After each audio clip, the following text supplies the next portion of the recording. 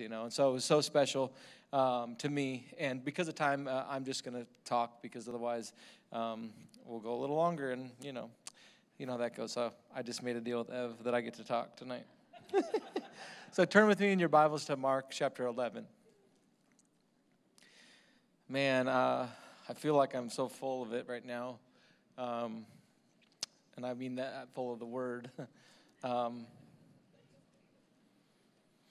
Just so many things going off. I told my friend over in Oklahoma, I said, you know how it feels when you got an extra clip in your pocket? Anyway, I said, I feel like I got an extra one in the pipe. Or, okay, well, that means I know. You know how it feels when you have a quiver full of arrows when you're going to the woods, or you don't get that yet either. You know how it feels when there's just one on the inside, or you got so much on the inside, you know you won't get to use it, but you just don't care. It's just nice to have extra ones. Maybe you're like that with dishes, or you're like that with something. You just like having a couple extra because that's how I feel inside just about messages and messages for me, but I'm like, I don't know who they're for, but they're good, all right? So let's go to Mark chapter 11. Chapter 11, let's start in verse 18, if you will. And it says this, and we're going to read all the way through verse 26. All right, and let's put it up there because I didn't copy and paste all the way from 18 in KJV, if you will. Oh, you're awesome. Look at that. Let's go down to, let's keep going. Let's go maybe 20, see where 20's at, because I didn't have it on my notes. Yeah, okay, let's just pick up here. This is the story of the fig tree. You might be familiar with Mark 11, 23 and 24. But I just wanted to set up this whole passage here and take a look at what God's saying to us, all right? And so Mark 11, 20, it says, Now in the morning as they passed by, they saw the fig tree dried up from the roots. And Peter, remembering, said unto him, Rabbi, or teacher. And I love this picture here because this puts Jesus in the place and puts them as students at this moment. Teacher, rabbi. And they would call him that. But I love that it just kind of outlines that here. It says teacher, like, hey, look, Jesus, look, teacher. The fig tree, which you have cursed, has withered away. I love this because when you call somebody a teacher, that would not only make you a student, but it's almost like it makes a demand on the gift. It's kind of like something that was told me a while ago by Pastor Susan. In my house, we call, when I went to church at Mac and Lynn Hammond's church, okay, that's their names. And so at my house, my mom would say, oh, Mac did good today, oh, Mac. Okay, Lynn, this is how they talked about him. It was Mac. Oh, did you talk? Oh, you got to sit by Mac? Okay. And then, oh, yeah, Lynn was there and da-da-da-da. And this was a big church, and I always held them in very high esteem. But I remember being at Pastor Susan's house, and I was a young man. And I said, yeah, I saw Mac today in his car. And she goes, what? And I said, well, Mac, pastor at church. And she goes, yeah, Pastor Mac. And I was like, yeah. And she made this point to me that just by simply not acknowledging the office or that which he carries from what, and again, if you're going to that place, you are saying that this is who God is put in the place in the body and put you and drew you here. And so what you have is there, it's for you. By you acknowledging that gift or that office, it positions not only you, but it also makes a demand on him from heaven. Wow. Could it really be that simple? Yeah. You make a demand on what you call somebody. Right? I was like, whoa. So here you see this piece, and in these next few verses, he lays out some stuff about this tree or about mountains or about things in our lives that happen. And he doesn't say, well, I'm Jesus, you idiots, you can't do it. Maybe one day you'll arrive there and you'll be able to talk to a tree too. No, he doesn't do that. The demand and the acknowledgement not only puts these disciples as, and Peter, and I love Peter, he always learning, because we know when you're, okay, always putting himself in very teachable moments, thank God, but walking on water, Like, and very bold. Just so much about Peter I love. People say, who would you like to meet? I'd like to meet Peter. Because there was somebody that was bold. And somebody that wasn't afraid of looking foolish. And how much God loved him. There had to be something that he understood or didn't understand. And sometimes I think that's our strength, is how much we don't understand even when we think we know. But here he goes and he says, teacher. And so Jesus answered and said unto them, here's the go. All right, guys, I'm about to teach you. He says, have faith in God. And I want to talk really tonight. I feel like the Lord is highlighting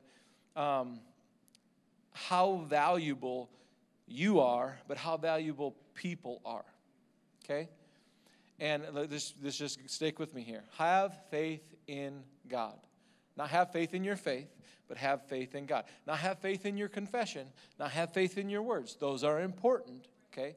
But that's not what you have faith in, okay? Have faith in him. Let's keep on going. For surely I say unto you, whoever says to this mountain, be removed and cast into the sea, and does not doubt in his heart, but believes that those things he says will be done, he will have whatsoever he says. Therefore I say unto you, whatever things you ask when you pray. And I would maybe just even stop. There's so much I could talk in here. But what are you asking for right now? I love even tonight, are you come expecting? And it's like, yeah, because I'm in church. That's what we do. Because it says it above the door. Your expectation is an invitation for God to move. Yeah. Okay, what are you expecting? Yeah, I'm expecting. What are you expecting? Well, just God. Well, that's not expecting. God's going to be God, but what are you expecting? What have you asked for? What are you currently asking for? What are you asking for right now that you can't do? That requires what? Faith in God. Because this is what he's talking about, having faith in God. Not having faith in your faith, not having faith in your ability, not having faith in your checkbook or in your words, but having faith in him. What is it right now that I'm expecting or that I'm asking in prayer that's bigger than me?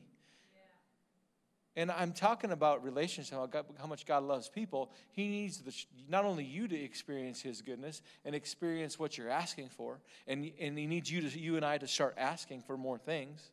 Okay, not just things. I'm talking about people too. I talk to you about God all the time, but I need to be talking to God about you. You understand?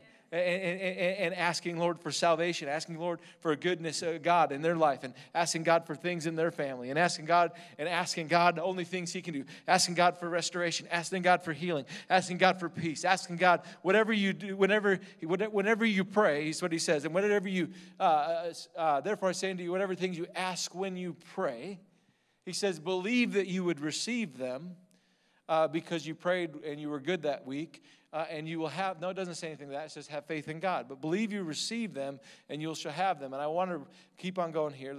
I guess I could do that without telling you that. And whenever you stand praying, if you have, I love this, if you have anything against anyone, in order to have anything against anyone, you have to count it. In order to have anything against anyone, you have to count it. He's speaking of love right here. The Bible says in 1 Corinthians that love, he says, love is patient, love is kind. It says it doesn't count a suffered wrong. It believes the best, hopes, all these kind of things, right? But I just really want to hit on that. It doesn't count a suffered wrong. 1, 2, 3. Ought is simply because you've thought too long about what they're not. That's how ought gets in your heart. Just thinking about all that they're not. Not this. Not that. Maybe your kids. I got kids. I got friends. I got family. I got great friends. I got friends that maybe have done something that maybe causes you to think about what they're not. Oh, and you start thinking on that, and all of a sudden you start thinking about what they're not. Then the next response, what you see is what they're not, and what they're not, and what they're not. And you begin to count. And here's what he says. And whenever you stand praying, if you have anything against anyone, that also includes yourself. It doesn't just say anyone includes you. So if you've been counting against yourself, like let's say I told you today how much God loves you and that he thinks you're just incredible. You're an amazing man. You're an amazing woman. You're an amazing child of God. You are just, and you're like, yeah, no. Because you've been counting. You've been counting how many times you failed. You've been counting how many times you talked back or talked rudely to somebody, or how many times you did the thing you wouldn't say. You count. When we count, ought begins to come in the way. And so he says, whenever he's saying, if you have aught against anyone, he says, forgive them. Forgive them. This is love. This takes the love of God. Okay? So that your Father in heaven may also forgive you your trespasses. And he goes on to say, but if you do not forgive them, neither your Father in heaven will he forgive your trespasses. And so I think this is really, really, really powerful, because what we're seeing here is that you haven't really received the love of God if you can't give the love of God. And even the prayers that you're supposed to be praying that are supposed to move mountains won't work, because they're gonna be based upon your works, your confession, your words, more than they're gonna be based upon your faith in Him.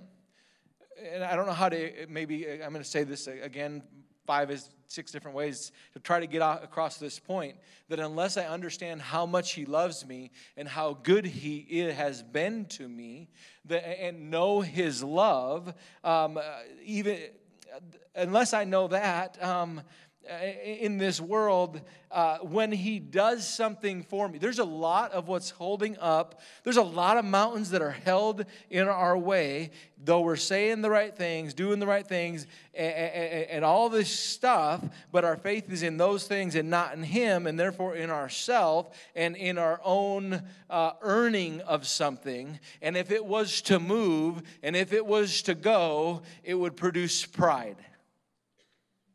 Oh. There are a lot of mountains. You said the right words. You did the right things. But your faith has been in performance, in what's you've been doing or not been doing, etc., etc. And you're holding other. Here's how you can know real quick. Because you've been holding other people by the same standard, their performance. And He said that I can't. Lord, help me to explain this. He wants so bad for you to operate in the love that He has for you towards others, and that's evidence as you give it out, that it's fruit in your life, that you also have received it, and that everything that comes from Him, everything that when your heart prays and your heart desires something because your faith is in Him and it's done, you recognize that it was Him and He gets the glory, and you don't fall because of pride and get exalted, because we know that the love of God doesn't want you and I to fall. He watched this happen to Lucifer in heaven. He said, what in a sense, things are, you would say, He's holding that from me. No, He's so good. He's so good that He wants you to know how much He loves you, so He can do it for you, and He can do it with you, and you can extend that same love towards others, because He is all about relationships and connections. And I'm holding things, I'm counting things that other people are doing, and just the fact that I'm counting, when I'm standing there, let me tell you, it's so deceptive and so easy to weasel in. And I'm not saying be afraid, I'm just saying understand God loves you. We're in this world, and we're so pressed on every side to earn a paycheck. There's things you got to earn, but let me tell you, you cannot earn the love of God.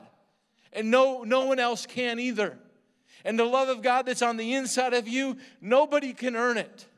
And as long as I count what somebody's not, what's going to happen is the love of God that is supposed to be operating. Now, faith works by what? Love. It's like having this huge gift that God's given me, but just leaving the keys or a power tool, but not plugging it in because of what I'm holding against others.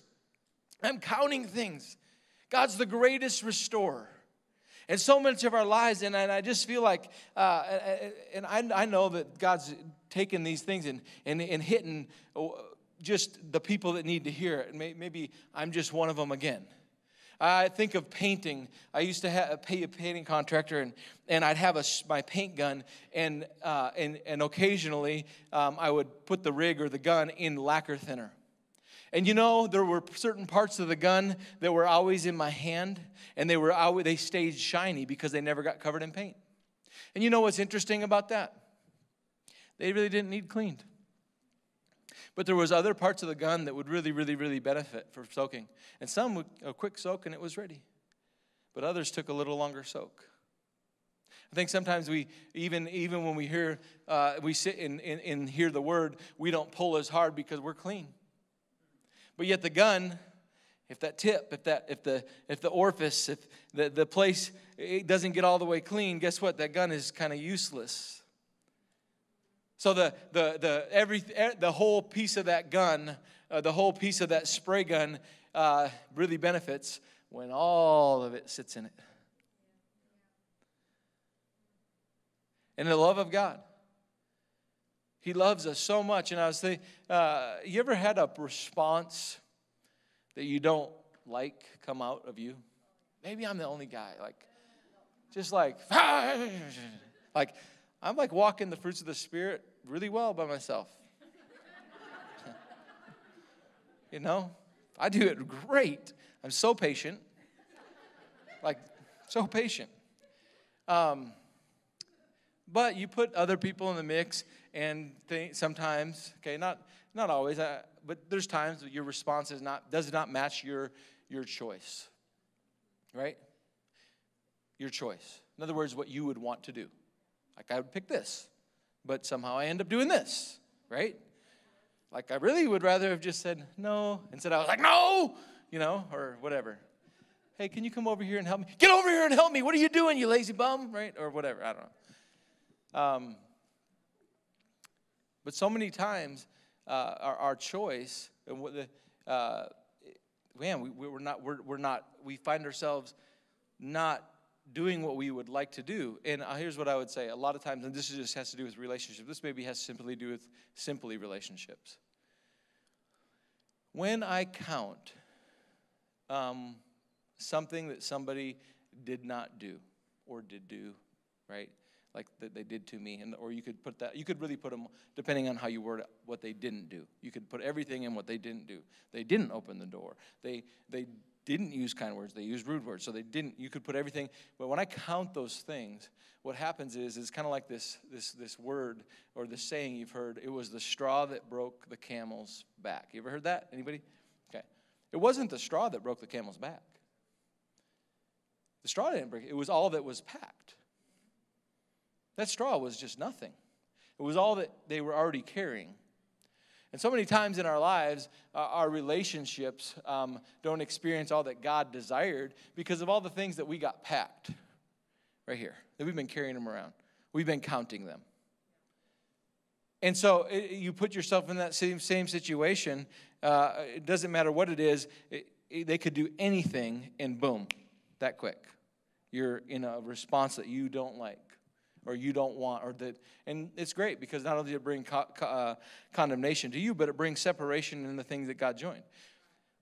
There's got to have to be a little bit greater faith in our faith in God, okay, in how He orders the steps of the righteous man, and how He knew you before you were born, and He set you in this place, in this stage, or in this season, if you will, of life with these people. God's a pretty handy guy. He knows when to set you and where to put you, and that you'd be hanging out together.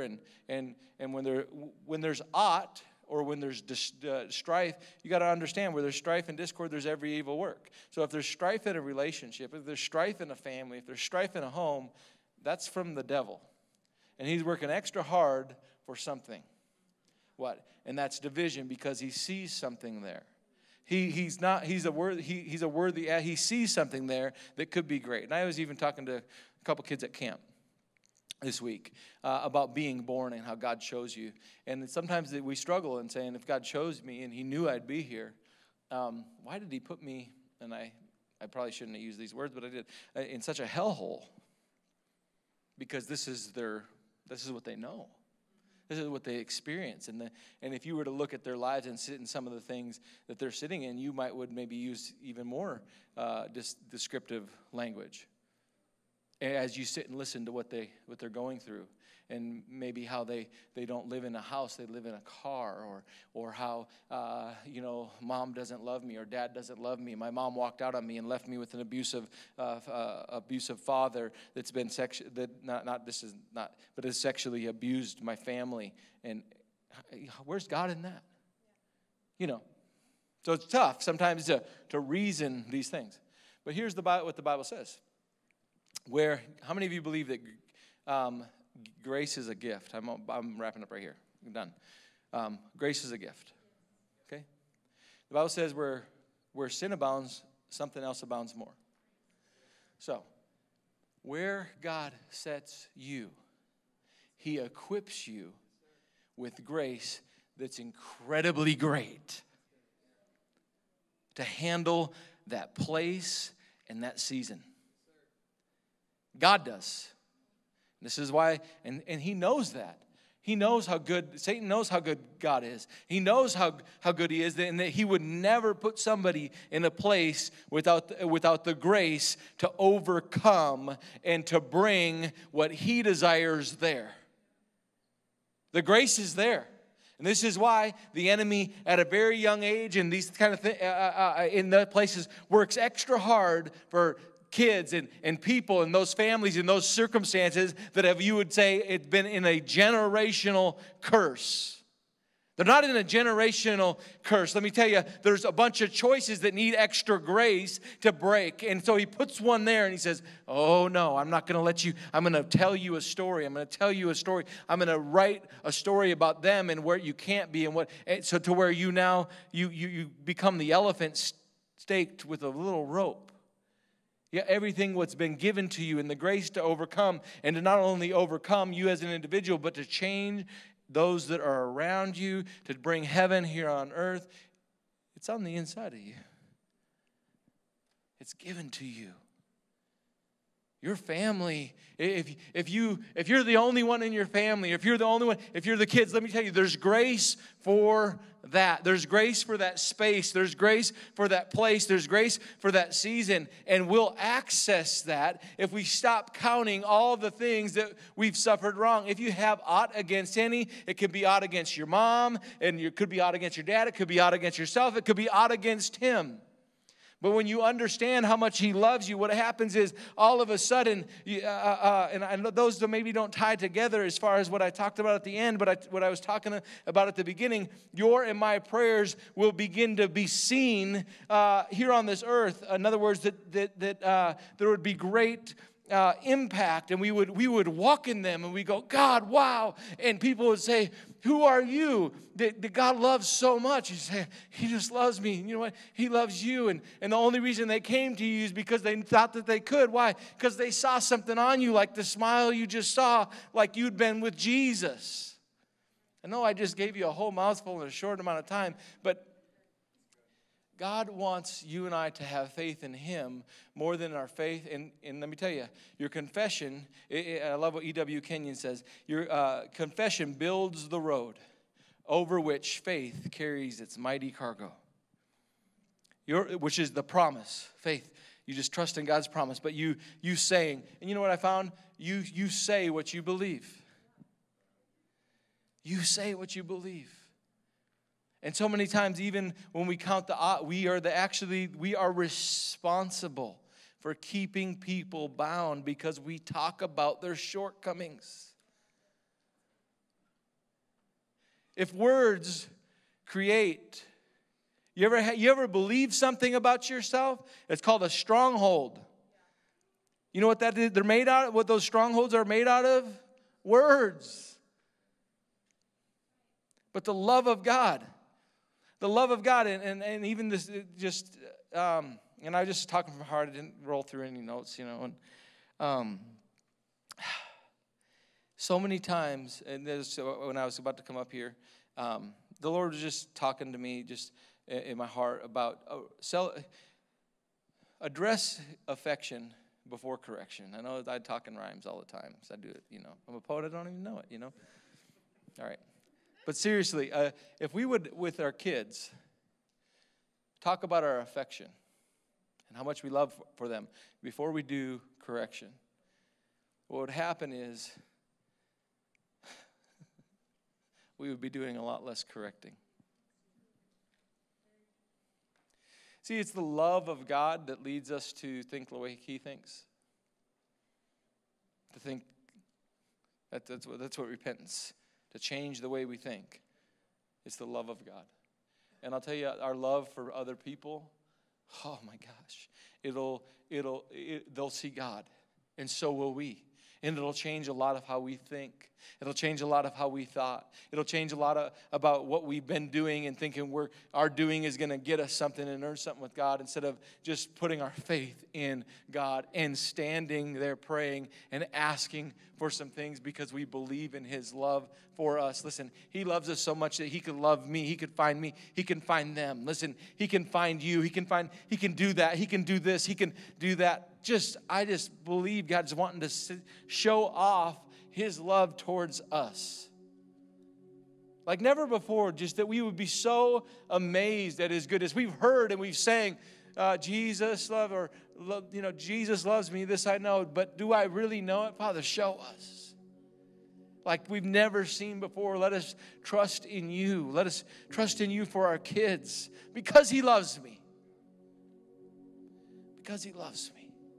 Because He loves me. God, that's why. Because He loves me. Just bow our heads. Father, thank You for Your love. You said whenever we stand praying, that we would just simply believe what we ask. Father, I ask right now for You just to pour out and pour into our hearts tonight, in our days, in our hours that are ahead. Pour out Your love, Father, just like You've been doing with me lately. Undeserving, unearning, just good. Father, thank You for Your goodness, Your glory. Thank You for Your goodness passing before us and walking with us and restoring. Thank You for Your goodness restoring. Restoring relationships, restoring our minds and the way that we think, restoring our approach to be as You, to see from our heart that has the lens of love. Father, thank You. Thank You for doing that for us tonight. Thank You for doing that for these people tonight, that just Your love would so saturate them, that our responses would be uncharacteristic of self, but simply of You. That it would be said of us, just as Jesus said, that as when you've seen Me, you've seen the Father, because, Father, that we've seen You. Like never before. I just ask that. Unordinary love. Unordinary love.